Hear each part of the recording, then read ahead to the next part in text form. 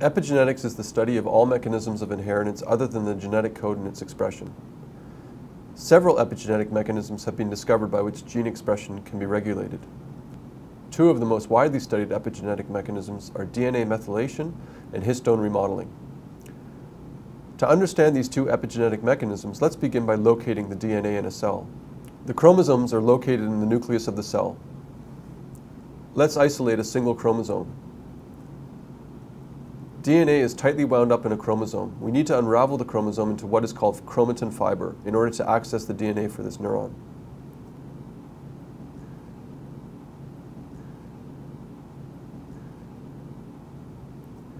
Let's now unpack the chromatin fiber. Chromatin is made up of DNA that is tightly wrapped around proteins known as histones. Having now fully unpacked the DNA, we can examine the first sort of epigenetic mechanism, DNA methylation.